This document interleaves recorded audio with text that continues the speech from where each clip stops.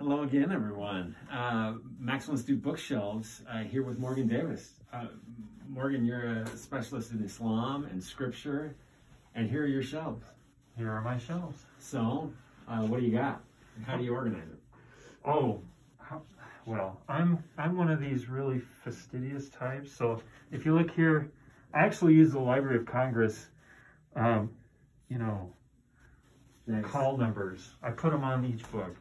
So I'm able to find whatever I want. Impressive. So it starts with Greek philosophy, Arabic philosophy, fades into kind of religion, world religion, and then we get into the meat of the Quran, Islam, and Sufism, and lots of that, and then Mormon and Bible things, Latter-day Saint things. Nice catch. Thank you. Old habits die hard. Yeah, some literature down here, again, Arabic literature and stuff. Okay, what should our followers be reading? This is my favorite translation of the Quran. It's by A.J. Droge. Nice. And it's brilliant because he's very fastidious about controlling terms. He keeps the translation really tight, and it's a very literal translation, so you always know where you are.